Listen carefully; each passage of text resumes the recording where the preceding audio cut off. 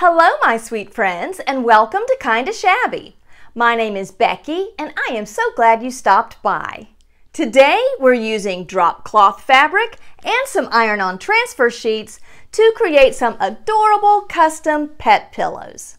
I'm also going to be giving you a small tutorial on how I edit those photos for projects like these using Canva.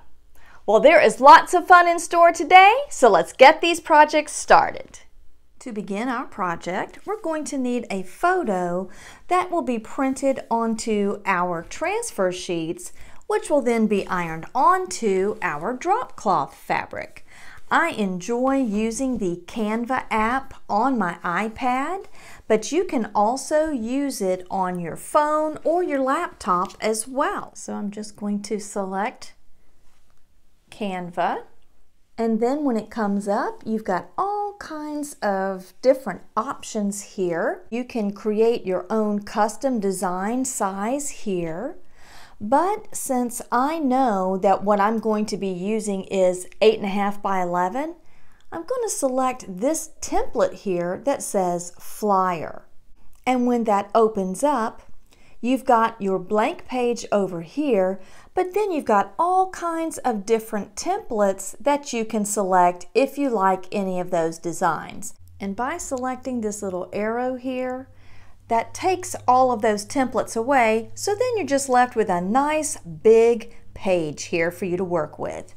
And then on your toolbar here, you've got lots of things that you can use to begin to design.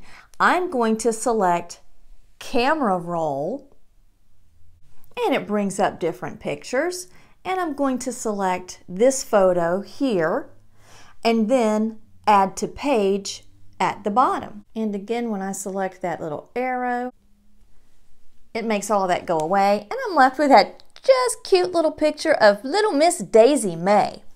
So now what I want to do is come up here in the corner where it says edit photo.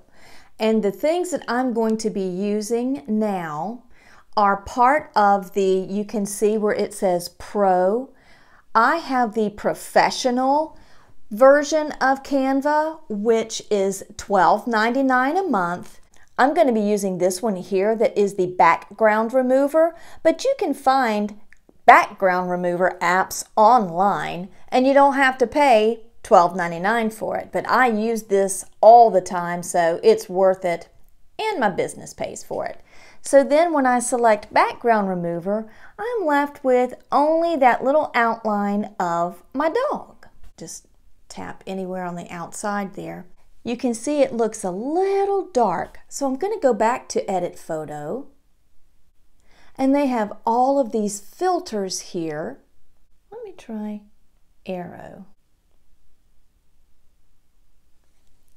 And that actually makes her features stand out a little better. So I like that one. But you can use any of those filters that you feel like is going to enhance the colors in your photo. Now what I'm going to do is grab this little circle down here, and I'm going to drag this and keep dragging it until I get her photo fully covering my area here.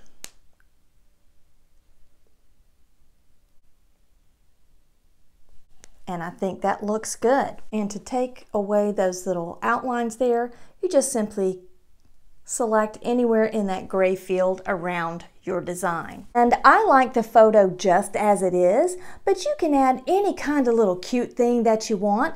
If you come over here to Elements, let me select Elements. And you can type in anything that you want. Let me type in pink banner.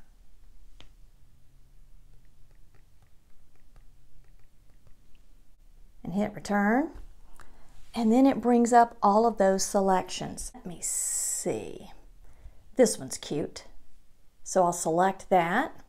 Tap that arrow to get rid of all of those templates. When you pull that in, I can make that whatever size that I want. Then I can come over here to the text box, and I can type in Daisy,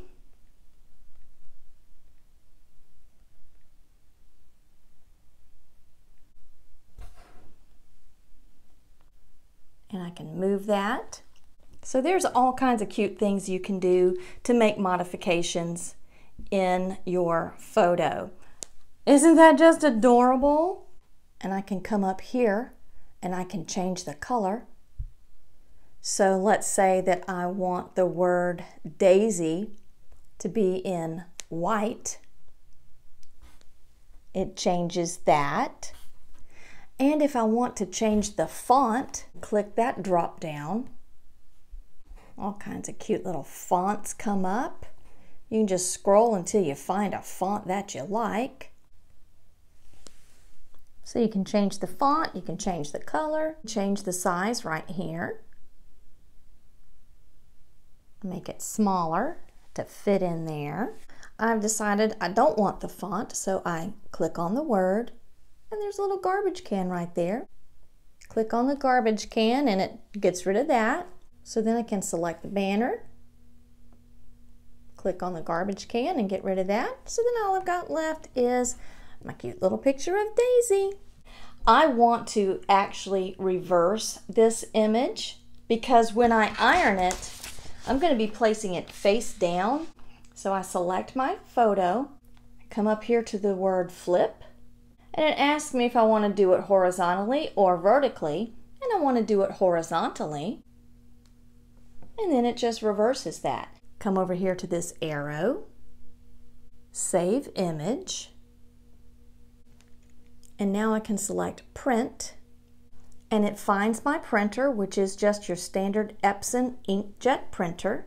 And I'm going to go put this in my printer, and we'll be right back. So I have printed off my transfer sheets because I'm actually going to be making 2 pillows. And first of all, I grabbed this one a little too quickly when it was still wet, and I scratched the color off with my fingernail, but I'm still going to go ahead and use this image. And then I'm going to walk you through just one more time on how I did this image and also how we reverse this, because you cannot reverse text in Canva. So we've got one more step to do after we create our design. So again, I selected the 8.5 by 11 flyer design, and I'm just going to go ahead and select Add Page down here, just so I can show you how to do it. And again, I'm coming over here to my camera roll, find the photo that I want to use, select it and Add to Page. Hit this arrow here to get rid of the photos. Click on Edit Photo, come to Background Remover, and it removes the background. Then I'm going to touch in the gray field over here just to get rid of that. Grab this circle here with my finger, and we're just going to enlarge my little photo here of Sweet Little Pebbles. Then we're going to come to Elements. This shows me what I have recently used, but I'm going to type it in again. I'm going to type in pink banner.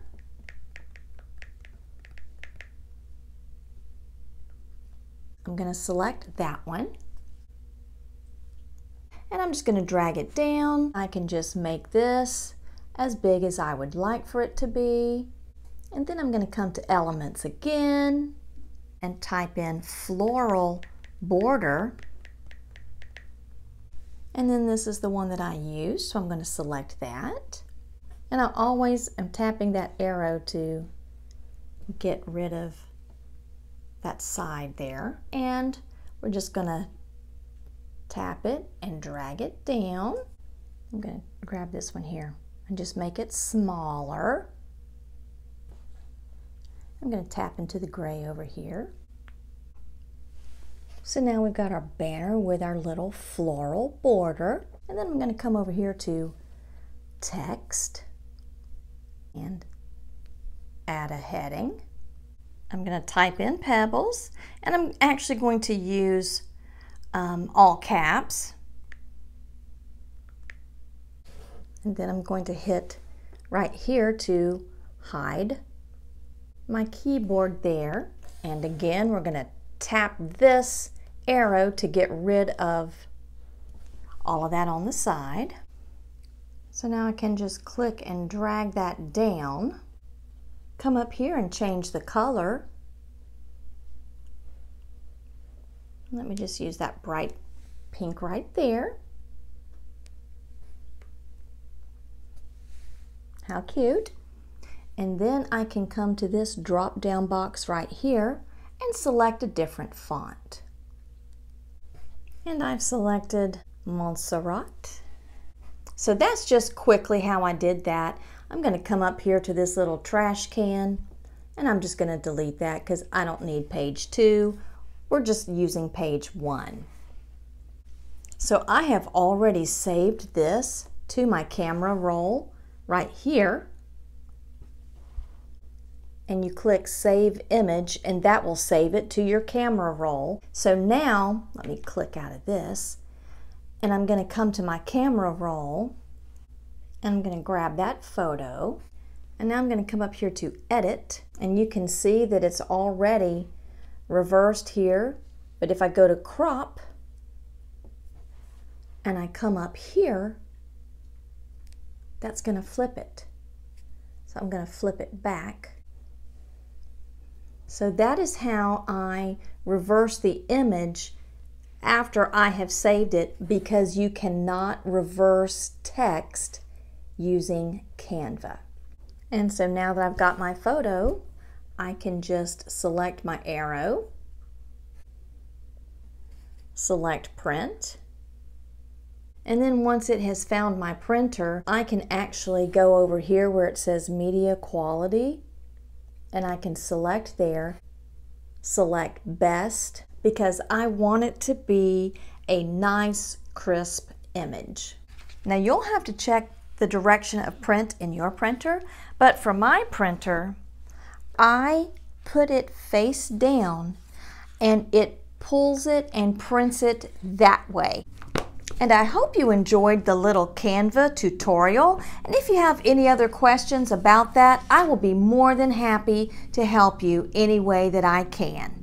And I've let my images dry for about 30 minutes. And now the next thing that we're going to do is take some scissors and you're going to trim off all of this excess. Because if this isn't trimmed off, all of this white will show up on our fabric and we don't want that. But you still want to leave just a small little white border around your image. Just like that. And so I'm going to take just a few minutes to trim around both of our images and then we'll go ahead and get them ironed onto our fabric. So I have Miss Daisy all cut out and I'm going to be making 2 different style pillows. So for this style, I'll be placing this image face down, making sure that I have enough to have a seam allowance all around the image there. And following my package instructions here, I will be ironing this for 3 minutes on high with no steam. And as you press, you want to make sure that you apply lots of pressure. And if you have a heat press, there's also instructions for using your heat press to do this as well. So I'll see you guys in 3 minutes once I'm finished ironing my image down. And now that I have that ironed down, I'm going to remove it from this area here and allow that to cool for 2 to 3 minutes before we remove the backing paper. And now I'm going to slowly remove the backing paper. And if any part of that image looks like it is not adhered well, we just lay it down and then start pressing it all over again. And that looks really, really good so far. Oh my goodness, that's adorable. So I'm going to lay this off to the side and we're going to go ahead and get our other image applied as well. So I want my little Pebbles pillow to be a circle. So I took a nice large platter here and traced and cut out my fabric. That way I can make sure that when I place the image down, I'm going to have enough room for a nice seam allowance. And I'll be following those same instructions when I apply this image to my little circle of fabric here as well. And I didn't have enough of the drop cloth fabric to do a circle, so this is just a nice white canvas fabric that is about the same weight as the drop cloth. And we're just going to get this one pressed down, following those same directions. So for this little pillow, I have my lace all pinned around there, and I'm going to stitch that on, and then I'm going to put the backing on there and stitch around that, leaving an area open so I can turn it right side out and then get that stuffed. And for this one, I took a pin and traced very closely around it and then kind of pinned the fabric together so I could cut it out.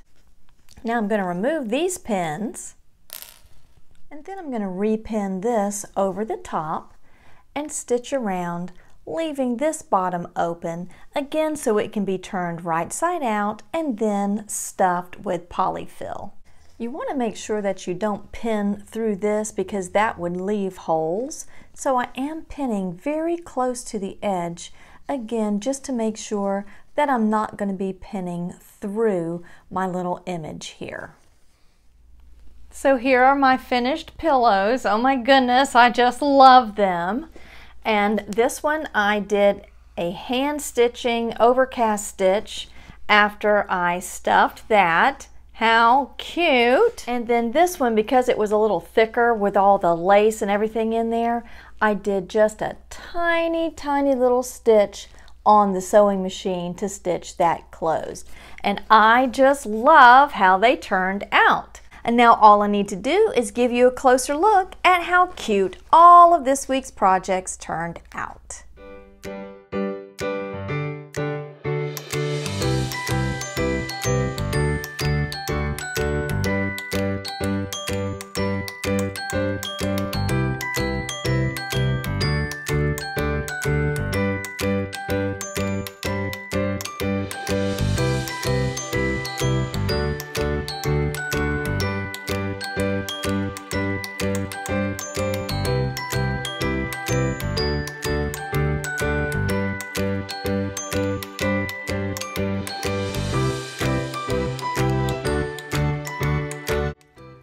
Thank you so much for joining me today. It has been my pleasure to craft with you.